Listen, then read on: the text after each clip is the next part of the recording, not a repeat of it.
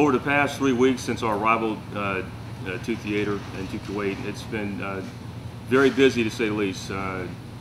First, I just comment on the weather. It's been a drastic shift from back home, but our soldiers they're staying hydrated and eating well, so kind of helping us adjust to the weather. So we've really been busy just trying to get settled in, getting into our battle rhythm, into a routine on a daily basis, so that every day, every soldier down to the lowest level knows what they're going to do for that next day, the next 24 hours. My expectations of the Sledgehammer soldiers while we're deployed is first and foremost to train very, very hard while we're here in coordination with our Kuwaiti land forces.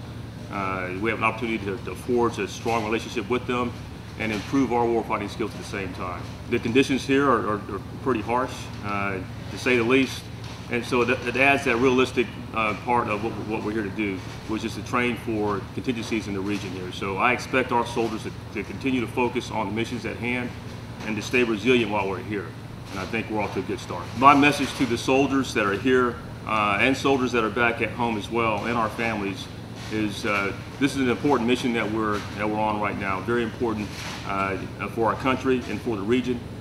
We obviously have interests in this region that are long-standing, and so for our soldiers, stay focused on that mission and how important it is and who we represent as 3rd Brigade here on Camp Buehring in support of 3rd Army.